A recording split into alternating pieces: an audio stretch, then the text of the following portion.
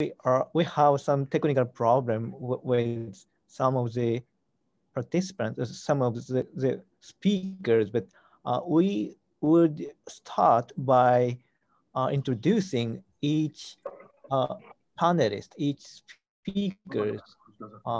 So welcome to the webinar, RCAST security webinar on security threats in Sahel and Sub-Sahara regions. This seminar is part of the RCAST security webinar series, and also it's part of the joint seminar series with IGSDA, Institute of Global Security and Defense Affairs, chaired by Dr. Said Ghoneim. And the entire series is titled, now, sorry, we start. Wait. The entire series is entitled the Geopolitical Dynamism in the wider Middle East region, and this round of seminar is titled Security Threats in Sahel and Sub-Sahara regions. But prior to moving on to the main topic of today's topic, Sub-Sahara and the Sahel region, Dr. Said Ghoneim will introduce us to the recent situation in the Middle East and North Africa, with which Biden administration is faced. We have two parts now. There's short introductory part by Dr. Said Ghoneim, and we will make short Q&A session right after General Ghoneim's presentation. It's about the situation in the Middle East and North Africa and what the Biden administration's Middle East policy is faced with. So then after his talk and question answer session, we will go into the main topic of Sahel and Sub-Sahara regions and security threats. So first, Dr. Said Ghoneim, as always, we depend on you in summing up the situation, security situation in the Middle East and North Africa. So it's your turn, please. Okay, let me share my screen first. Okay, just before I start, thank you so much, and I'm very happy to continue with our seminars. And maybe I would like everybody knows that I was ready with my presentation about Africa, but Professor Satoshi would like also, we agreed together to give more opportunities to more speakers. So this time I will avoid my lecture about Africa, and I will talk with my opening remarks, something concerning Biden. So I will talk about what Biden administration is faced with in the Middle East region as like a reality check. This is what I will talk about. Actually, I made like something like questions, but before I start, something I believe that it's really true, and I will try to prove it. Or even, as I told you, to find some questions and answer them, that USA is not fully controlling the Middle East right now. It's a fact, I believe. And also, Biden did a lot of things since he started. And some of them, which really I noticed that he made like vice versa, undo many things happened or achieved by or decided by the Trump's administration. But in the same time, will he continue this way, or what challenges may confront him? Then we will go to my questions. Before the questions, maybe I think we need to talk about what are the main goals of the Middle East and USA in the Middle East. I believe there are 5 main goals. And from these 5 main goals, which should be achieved by the United States, then the challenges will come to Biden. Energy security. In this point, exactly that I think 3 main points to the United States. First of all, securing energy resources to itself and to its allies, which always announced, that's fine. Second point, to the advantage of selling oil only in the US dollars, which is very important to the United States. And the third point, that both of the first 2 points, this enable the United States to control, let me say it, control the industrial countries. Because when it has its hand on the oil, so I think it can do something with its competitors. Several countries are in a very good ground, same ground of the United States in security, political, but maybe not the same level economic-wise. So competition comes here economically, so they have to control industrial countries sometimes when they need. Second goal, fully support to Israel. It doesn't mean, this word looks provocative, but I see it in different way, that fully supported doesn't mean to be with Israel against others, because Israel is now to have bigger community among the Arab region. But the fully support, which is used to, which I think it will be a little bit changing in the coming time, from fully support to just support maybe, or other level.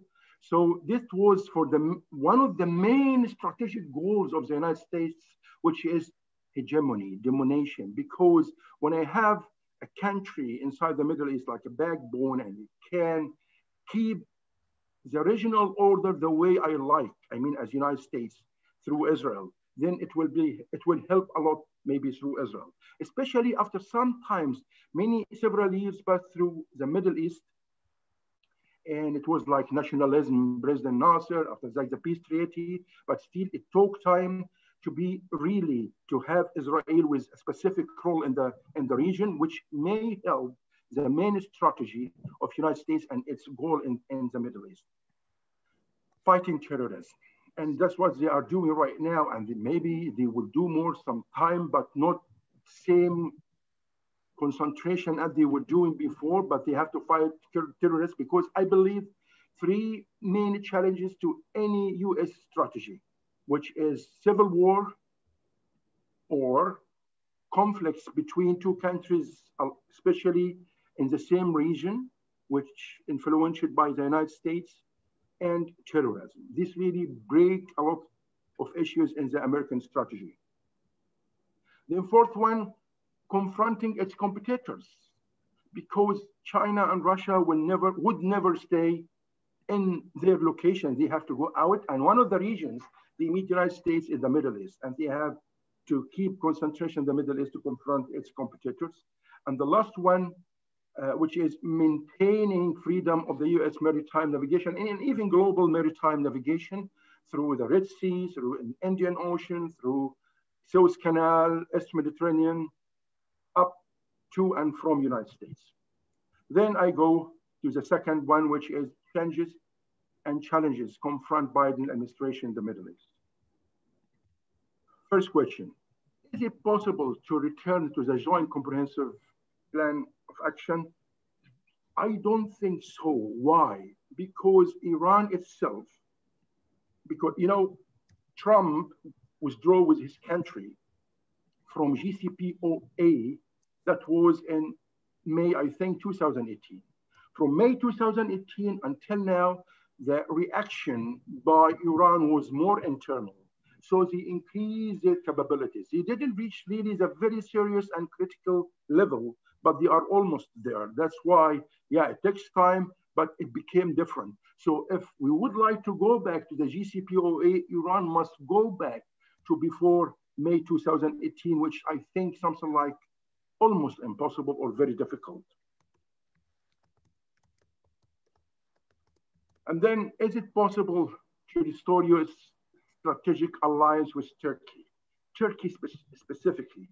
I believe that Turkey has 2 main problems with USA, and USA currently has a specific main problem with Turkey.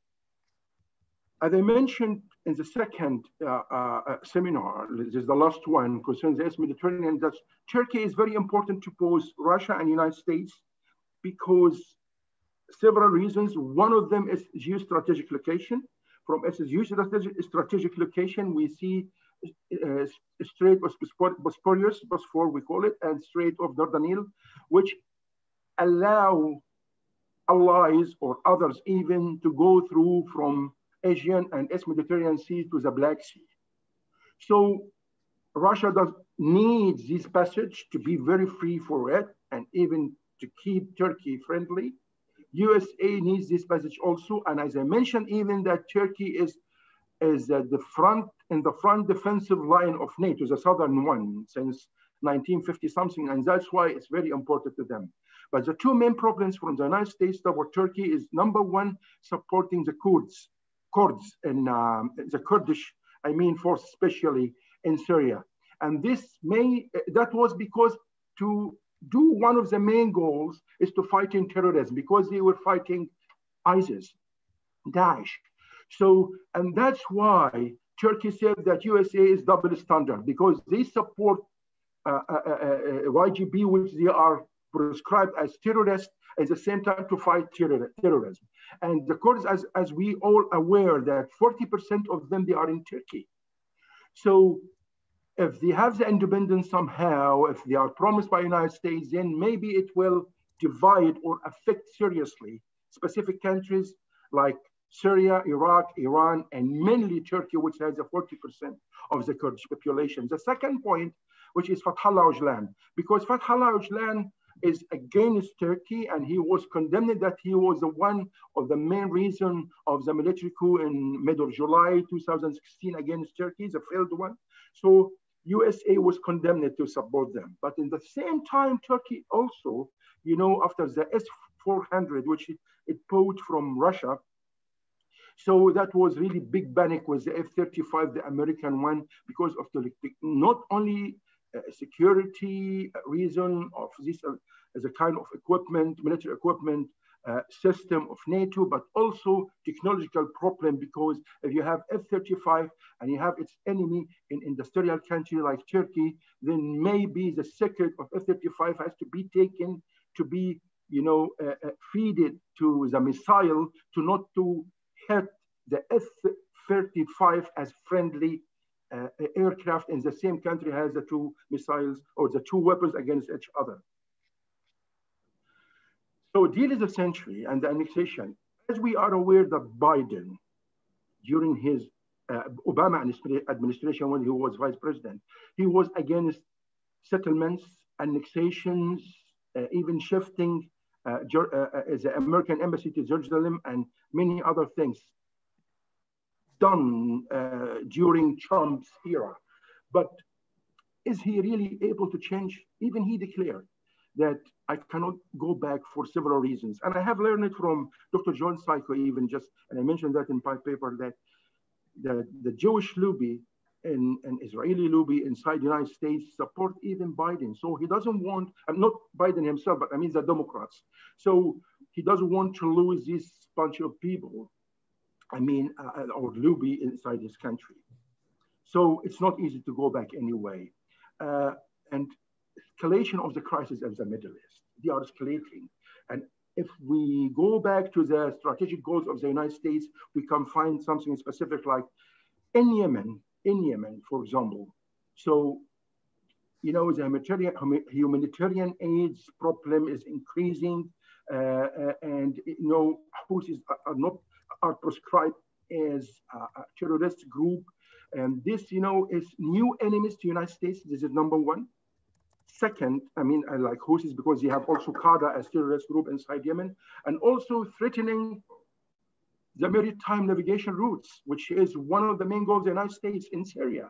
And so if I go back to Syria, you will find something that Assad is still controlling his country. And at the same time, Daesh is still there, and other terrorist group. And remember, and maybe one of our colleagues will talk about that today, that Jabhat al-Nusra, which became Fatah al-Sham, it's one of the only groups prefer to stay inside Syria and not to go out to Africa just to keep its identity, and it is belonging to Al-Qaeda, which is very important here. And then this saying two things, not I belong to Qaeda, which is coming to our seminar today, but the important thing in one session, which I'm talking right now, that is keeping one of the biggest terrorist groups inside Syria, inside the region, which is one of the main goals, as I told you, to fighting terrorist group in the region. In Lebanon, remember that Lebanon is still influenced by Iran. So the coming relations between Iran and USA is very important for the future of Lebanon. I think so. So we have to be very careful when we look at it. If I go to restore the countries of the regions, the allies, restore the trust of the countries, something very important here. Some time ago, we didn't care, in our region about Democrats or Republicans, but since Obama, after Arab Spring, let me say, they became very important to us. So Arab don't trust Democrats, don't like them because of specific US values, and which we call it Western democracy, I'm sorry. At the same time, even after Trump, a lot of Arab countries, they don't trust him as Republican, or even the Republicans. Why? He did a lot. He achieved a lot to Israel, more than his allies, other allies of the United States, like, for example, the Gulf countries, or like Egypt, or even. He did a lot for all of them, but look at Israel. Israel now, they have Golan Heights, new American embassy, and others, by the way, in Jerusalem. They have the settlements, as I mentioned, the deal of century, Israeli-American way, which maybe I think it's a good opportunity, but not liked by Palestinians. But anyway, what can I say? Israel earned a lot. That earned a lot, or gained a lot. That really not, reduce the trust of the Republicans that still supporting Israel is the main goal to United States. Is it possible to maintain the balance of the toward region, between U.S. values and U.S. interests? When I call interest here, all types or all aspects of interest. The problem here, what this is here very sensitive, especially to Biden. Biden during Obama era was against stepping, like for example, President Mubarak, the Egyptian president, down. Same like Hillary Clinton. For sure, he's a democratic person. Even he believes in democracy and so on. But he is not very realistic, okay, like Obama.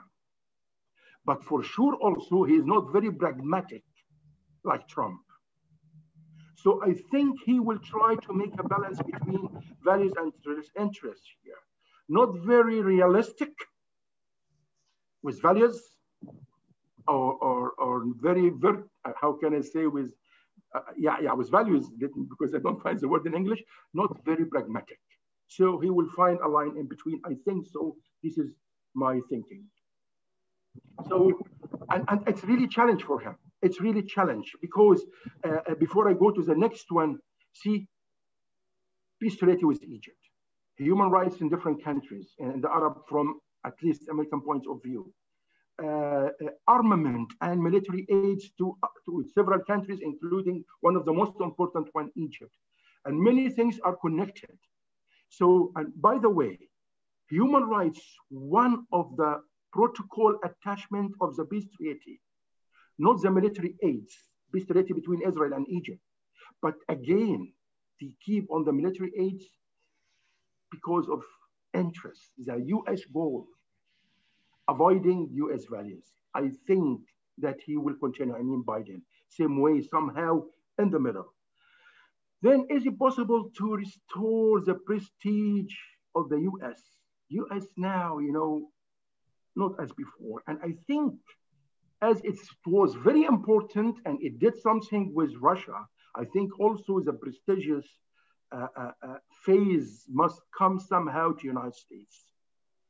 So especially in front Russia and China. And as Eric told me, I remember a very nice word, yes, still America first, as from Biden, but not alone.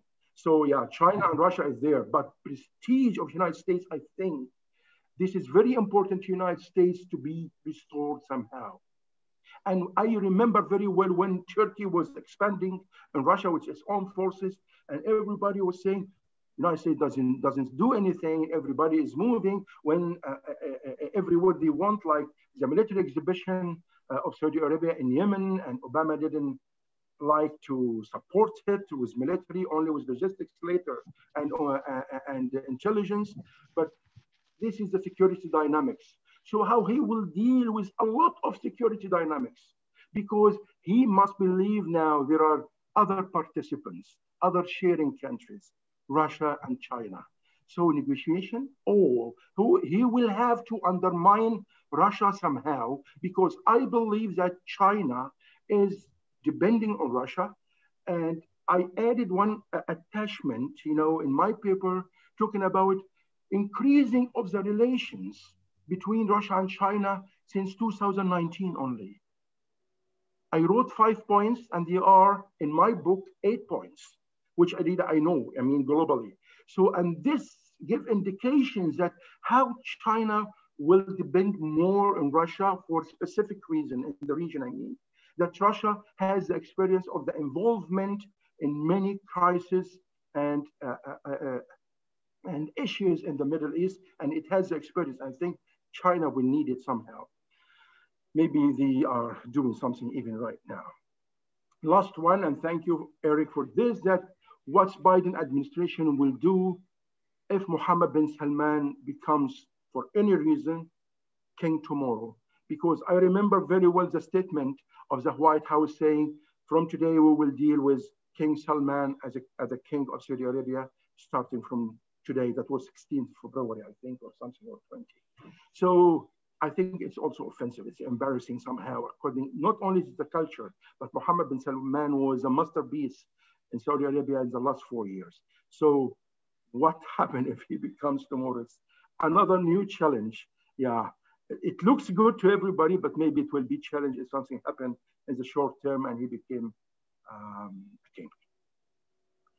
Remarks and future perspectives. I have two main remarks.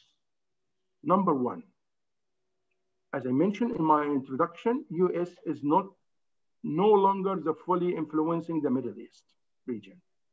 And China, Russia are there. This is one of the most important. Second one, will USA will have to do like Russia? How? What is the main difference between Russian and American foreign policy with allies or non-allies? USA, I think, they work in a grand strategy, which was well known to United States, maybe national security strategy, or bigger even a grand strategy. And then they have the specialized strategies, military, economic, political, whatever the strategy, health, and so on. And then the foreign relation with other countries within these strategies. So you feel it's very systematic, but not flexible, no flexibility. So that's why you find them, according to their strategy, have only two lists, friends and enemies. Nothing in the middle, not that easy. Russia, no. Russia, they go piece by piece because you don't have this grand strategy. They are more realistic. And I have my strategy for my country and my foreign relations, and you don't know them. Just I'm with you. And then when I see countries like Turkey and Iran, mainly they are the biggest regional powers, the true regional powers in the region. They are the true historical empires. They are really the true promising countries if they were more free and liberal. So, I mean, free to move with their powers and capabilities. So not to be with one of them against the other, but to manage the competition between them. This is the containment policy, which everybody knows, is how to manage competition between the competitors, not to be with one against other. and even Israel became part of that. Those are three main competitors. Look at the relation with Saudi Arabia, at the relation with Emirates. They have special case by case, and they do always among competitors, as I told you, when it's needed, containment policy. USA doesn't do that. They are more skillful in this level. I mean, the Russian. It will be in the American strategy in the coming future, or they will continue with their non-flexibility as American that in dealing in foreign policy. Confrontation, I think that Biden, if I'm not wrong, I think that Biden will have, as I said, a big, inclusive, grand strategy. Maybe, listen, any strategy, I mean, like, okay, for example, wider or greater Middle East. It had mainly 3 or 4 main pillars. One of them was democracy. Look at the Chinese Belt and Road, no democratic pillar or dimension in Belt and Road, right? So I think as China learned it, I don't say it's good or bad. Remember this, but I'm talking about realism. This is a title, what on the ground, to verify what's going on the ground right now, okay? So maybe democracy and this type of approach from United States will be a little bit in their grand strategy and some other element. Will it be more flexible, as I said, thinking about containment policy, thinking about something different from enemies and friends to see more interests and less interests with the countries? Will it think this way?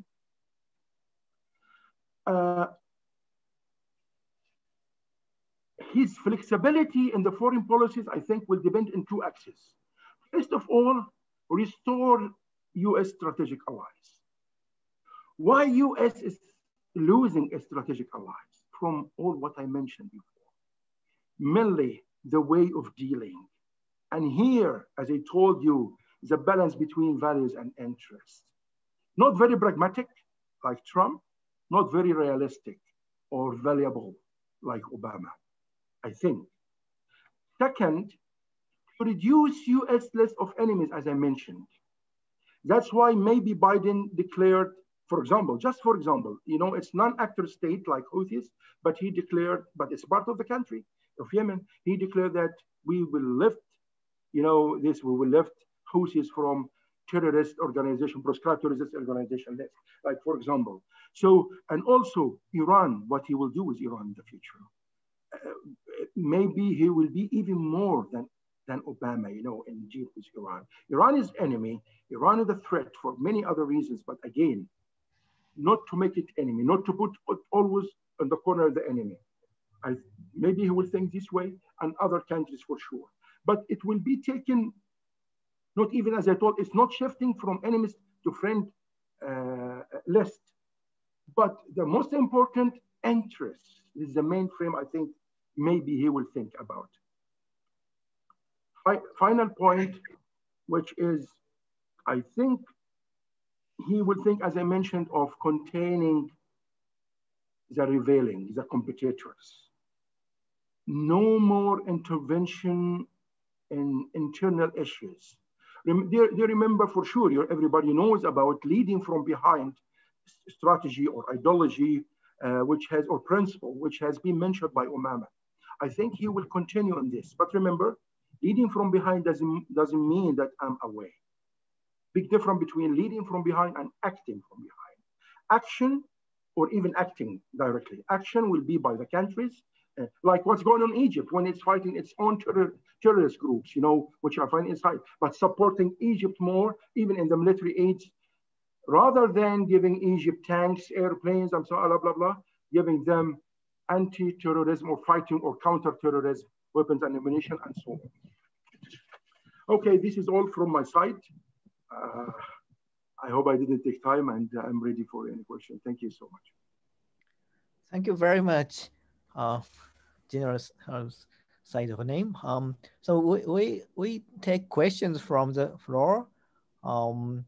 Is there any questions or comments? would you just um,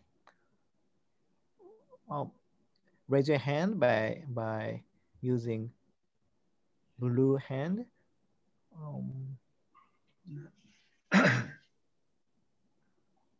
Actually, we are now waiting for General Morabit. He was once in, He was in, yeah, I think it was. but now he's again out. So our staff is searching for him.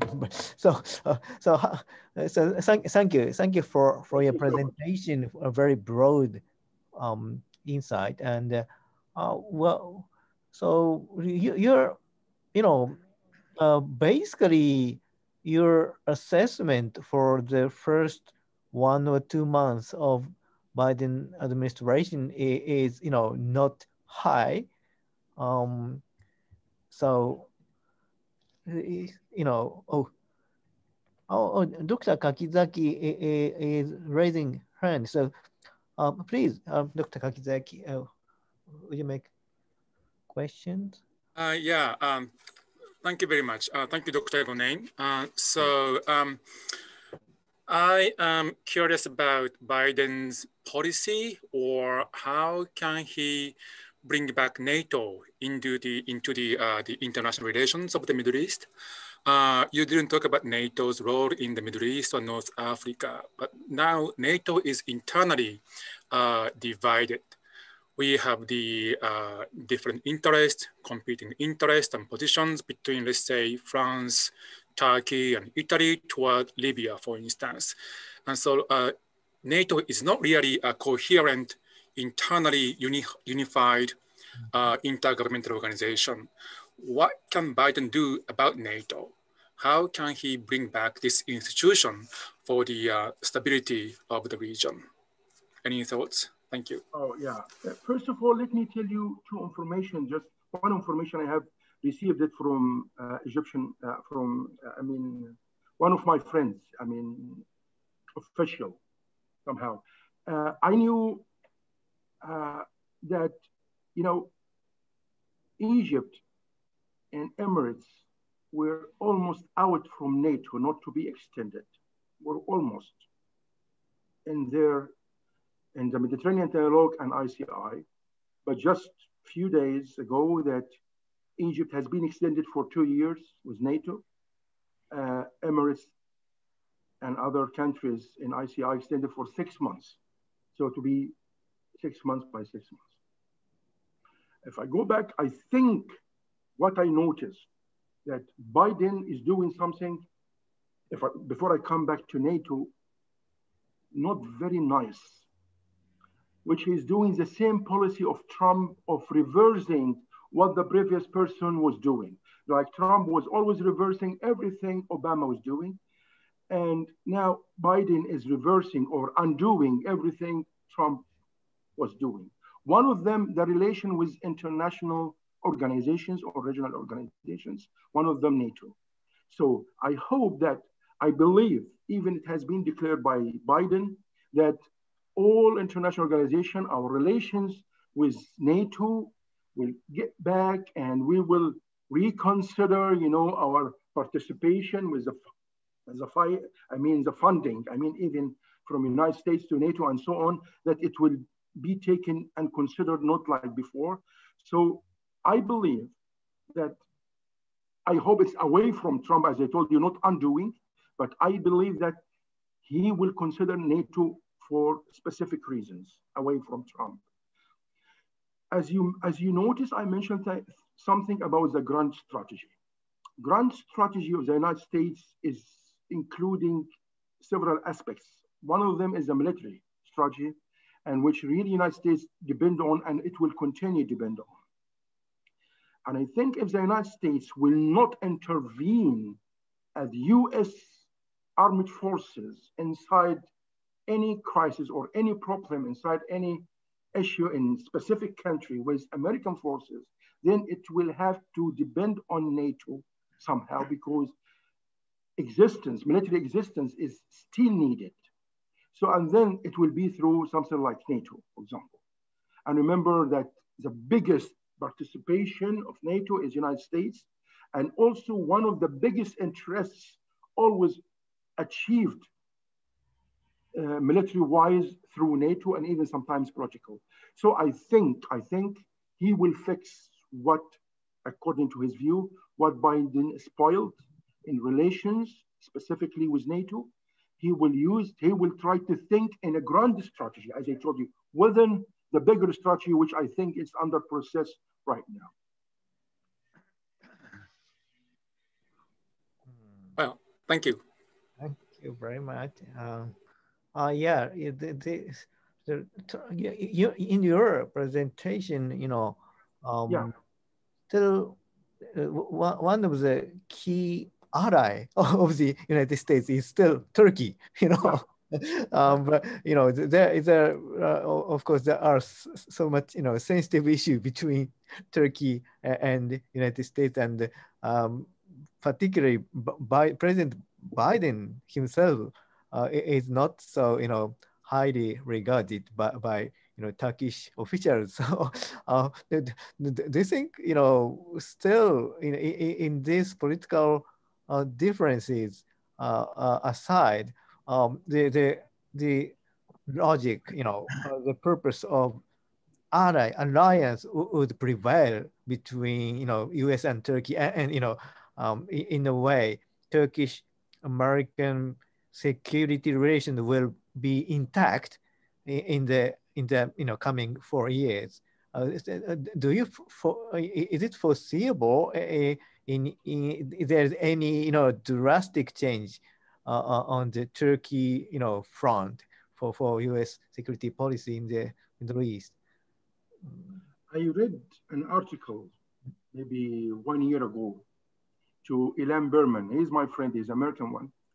And the first line of the article, it's a statement by some Turkish friend of him saying that this year will be the worst year of relations between Turkey and USA. And he mentioned that every year this word is repeated. And every year it's noted that every year is worse than before. And I think, I don't know, maybe he's Democrat or against Biden, against Trump that time, even at this. But I think, yes, why? Why I gave you this introduction of answer. See how many years that accumulate worsening, in relations between accumulate. Remember, it's not stable relation as bad, but worsening, worse and worse and worse every year. How many other years, if they decide to do something better, it will take? This is one angle. Number two, remember what I mentioned here, three main points, other several points, between USA and Turkey. Kurds supporting Fathallah Oglan, and on the other hand, S-400 for Turkey. So now two, how can I say, two dimensions or 2 points to answer your question. These two must be overcome. The accumulate years of bad relation and the specific points of bad relation between both of them. So I think this will need to end up what makes problem between us first. That tell us, like, remember, what increase even the problem between Turkey and USA and create a new problem between Turkey and Israel, supporting Israel to Kurds and announcing for independence for Kurdistan, right? So it's increasing. As USA, for example, I don't say again, I'm with or against, but as USA declared by Trump, for example, that supremacy of Morocco of Western Sahara. So maybe Turkey is thinking about something opposite. Recognition of Kurdistan that they are not, whatever. They cannot be independent country. They cannot be independent. This is requested by United States to make the relation much better. Right? This is one of the things. And also S-400. The main point also Russia itself. Russia is here. It became not like small stone in the throat, but big stone over here, I can say, you know, to United States in its relation with Turkey. That's it. Thank you very much. And now General Giuseppe Morabito is in the room. So we now move on to the Africa part. And